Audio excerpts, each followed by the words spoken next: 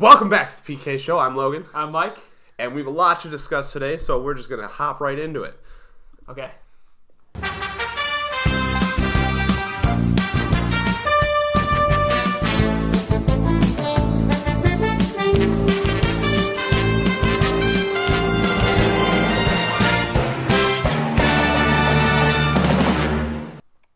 Before we even get into hockey, Logan, you decided to wear a green shirt today? Oh my God, you're right! I just realized that. I should probably take it off. So you're going to see right through his chest. I forgot about I thought that was hilarious. I thought I'd just bring that up just so it's in your mind the entire show. So we're going to tie this so we can't see it. I think that's hilarious, though. Okay, so the first thing I want to talk about is wow. William Karlsson. He has 39 goals. He's going to score 40. They still got a couple more games to go. I just think it's amazing. Just the Vegas Knights, Golden Knights, the whole shebang that they got going here is they found a guy that. You saw that? Yeah, the little flash. William Karlsson. I have his stats right here on this very, very tiny. Yeah, why'd you? Let's make it a lot bigger.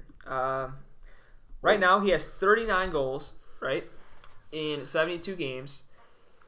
His total goals last year in 81 games was 6. That is a significant improvement. In 9 before that. 6.5 times as much. Yes. Look at that math. That is. And then he had 25 points in 20 points the 2 previous seasons. He's got 65 already. Wow.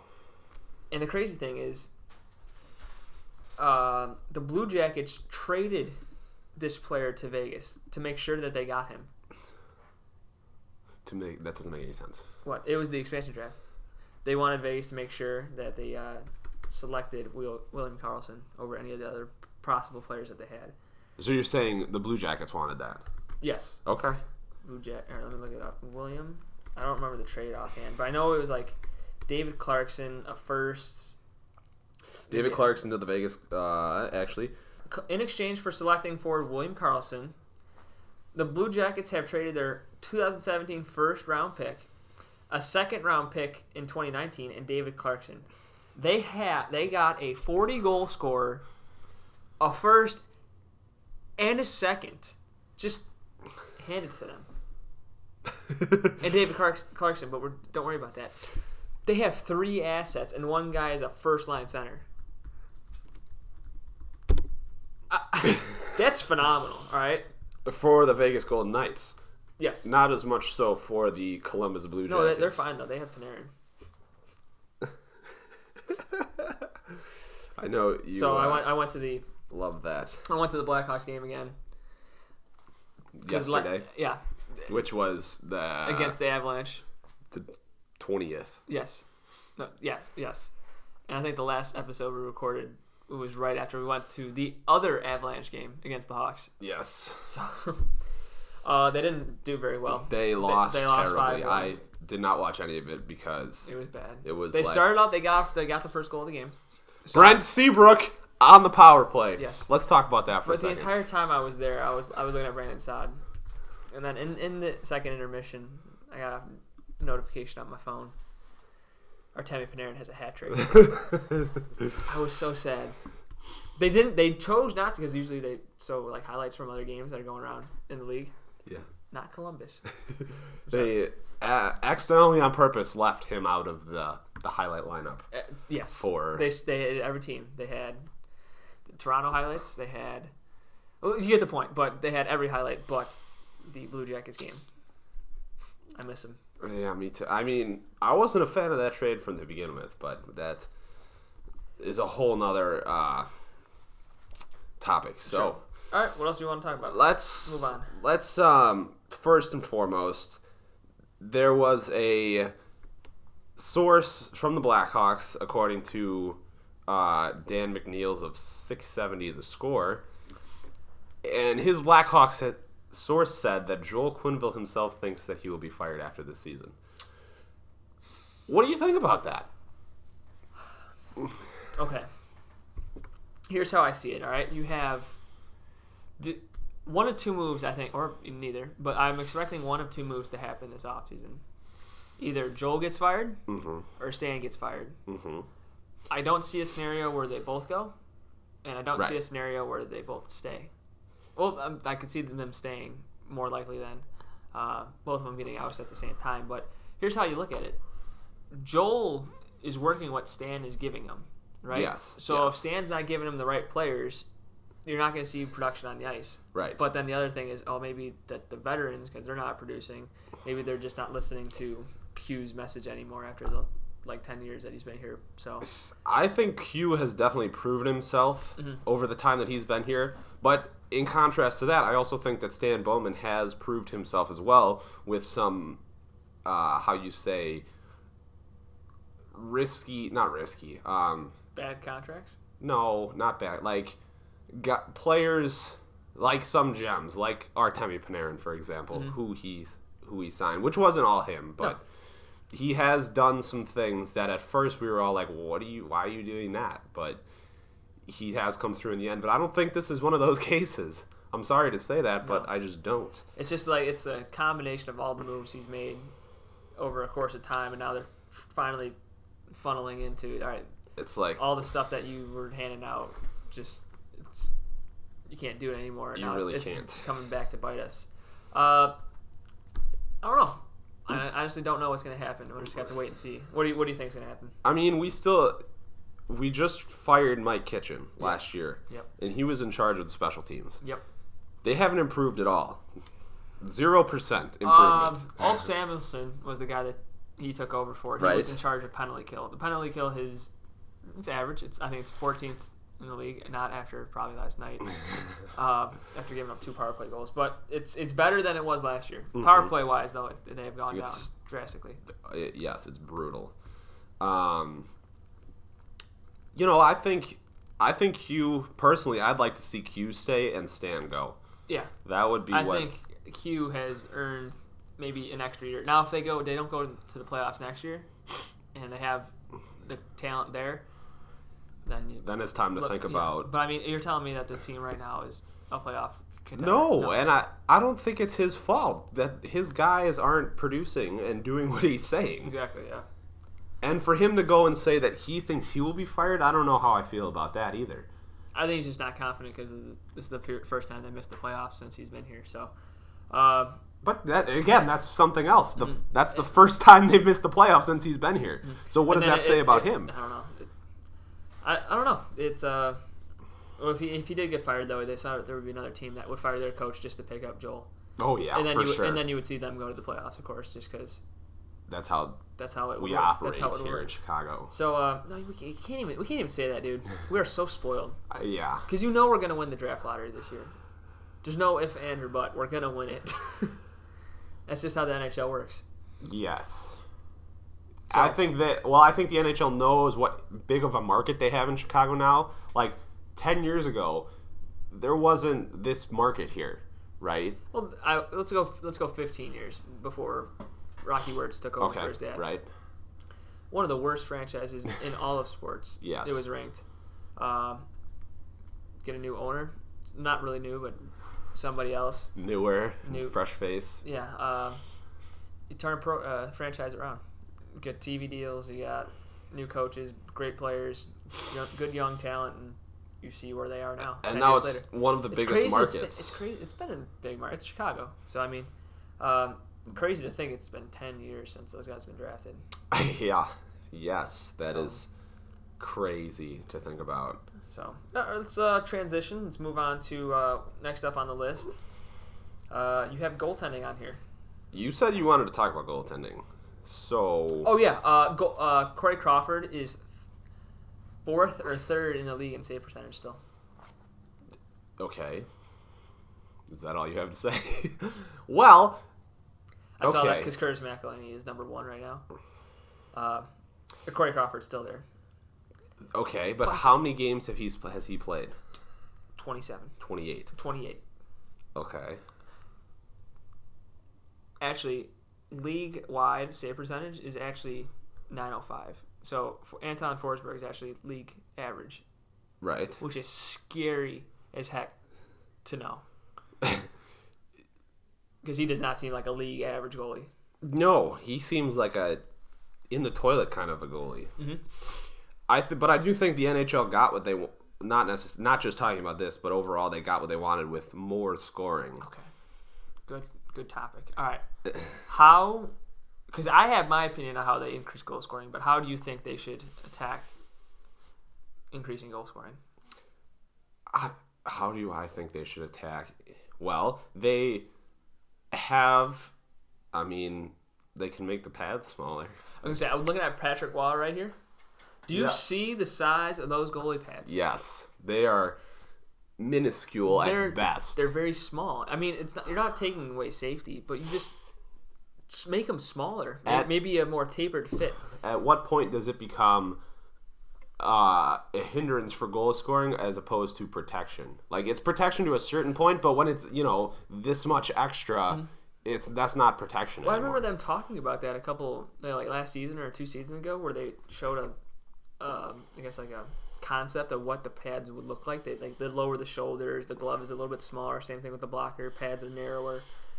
It's not hurting the goaltender. It's just making more room for open net. So we'll flash up right here, like a comparison side by side of pads. I think there's actually like a video that shows it like decreasing everywhere and contouring to the body. Yeah, we'll try and get that going. But and I don't think I have a lot of goalie friends, and every single one of them is opposed to that. They're weird, yeah. Oh. Sorry. All right, so we're back. We apologize for the cut. Technical The inconvenience. light over here has been going out due to a faulty extension cord. So if there's another jump cut, just suddenly, That's because my That would be extension why. cords are from Five Below, and they cost exactly yeah, you'll $2. probably see us go, crap, and then the video will stop, and then we'll pick it back up. But Anyway. yeah, we were talking about goaltending. I think we're kind of ending the topic there. We wish that I think smaller goaltender pads contouring to the body Yes. would increase goal scoring because there would be more room for the open net. Go back to how it was before, in the time of Patrick Waugh over there. No on the helmets wall. or anything. Oh yeah, there we go. We'll just throw it all the way back. You want to move to something a little more positive, I guess you could say? Yes. Alex DeBrincat got his third hat trick of the season in his rookie year. That's insanity. Yes. Going into it, I didn't think he would. No. I didn't think he would score maybe 20 goals, maybe 15, probably more likely. But I did not expect him to be this good of a goal scorer at such a young age, and he's getting more confident. I mean, I'm going to the games. He's really controlling the puck well. He's seeing the ice very well. He is. Okay. He is the closest thing to Panarin that we can have. Stop doing this, dude. And him and Patrick Kane, I think, are very similar. Yeah. Yes, okay. That's really all I have to say about that. But he's not as similar as Panarin. Okay. You could think about it. You could have had DeBrincat with Taves. You could have Panarin with Kane. We would have been all set. Hunky dory. Yeah. But compared... Sorry, didn't mean to cut you off. No. But compared to Patrick Kane, Alex DeBrincat, Patrick Kane took 623 regular season games to get a hat trick. Took him an overtime game or a playoff game to finally get his first. That was in 2009 when he did that. Against But Vancouver Canucks. that was his first regular season one. Didn't come till much later than that. Mm-hmm. But it did not take Alex DeBrincat that long. No, it did not. No. He's actually in very. I don't know how you describe it, but he's in good company with this stat, courtesy of Mark Lazarus, his Twitter account. Alex DeBrincat he now has 3. At the time, he only had 2. But with his third hat trick of the year, he is in. Oh my gosh! Sorry. He's with some pristine company. Also with 3 hat tricks in his rookie year would be Tony Granato, Eric Lindros, and Patrick Laine. Okay, all those guys have had 3 hat tricks in the rookie year, and add DeBrincat to that. The season's not over.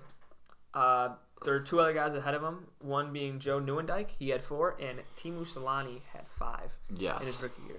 Oh my gosh! Can you even just fathom what that is like for No. a second there. No, but I mean, he just shows that he's a very good scorer, and this doesn't happen. It's very rare. I'm not gonna say he's gonna have a Patrick Laine season like this next year, Right. but still, it's good to see a guy on a struggling team right now having a good season. Yeah, I mean that's really good for him, and I'm really glad for him. I don't know if I heard at the beginning of the season he had still not finished high school. That just says how young he is.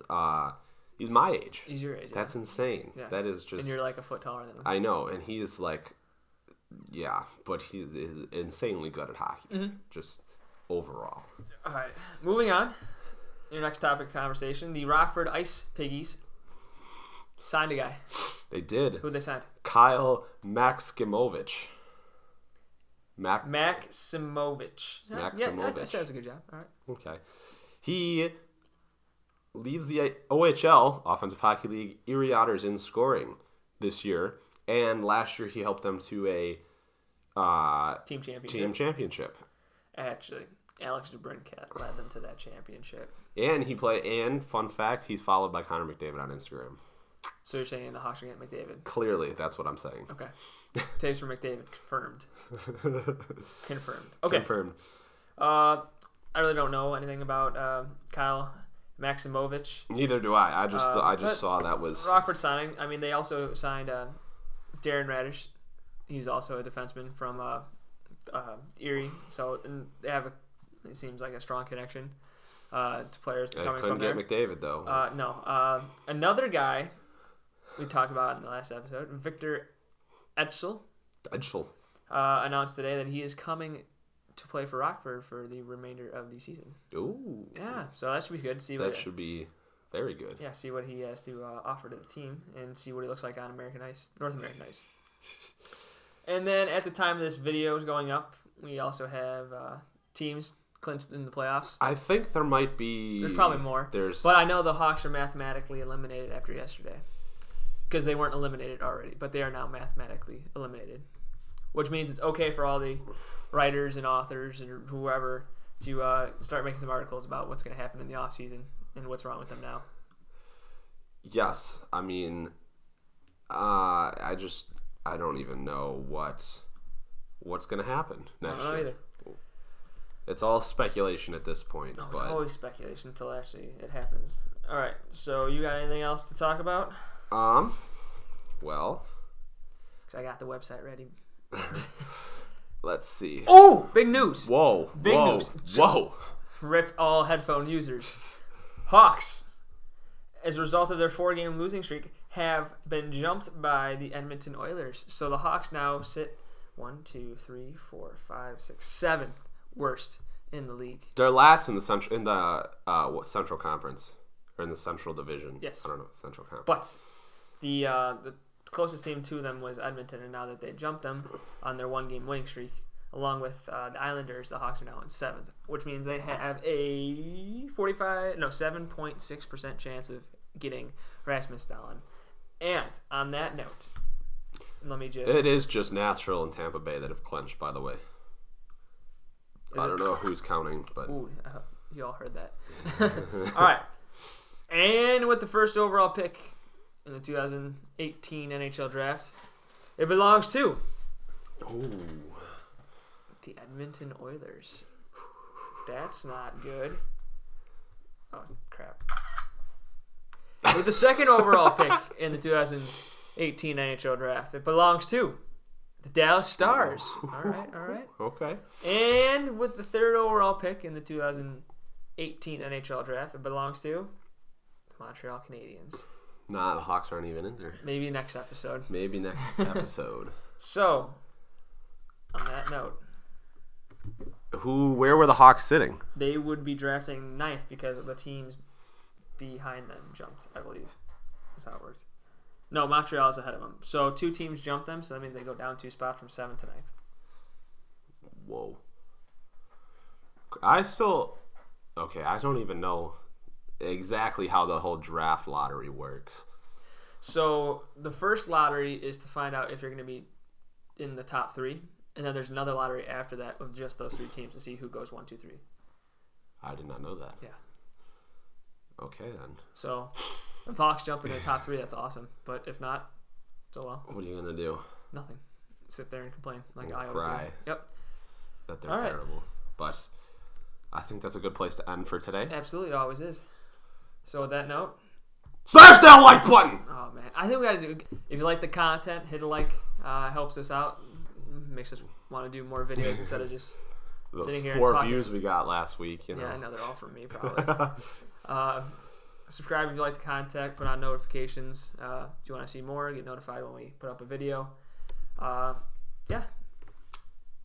That's it. we'll see you next time. See you next time. Peace out.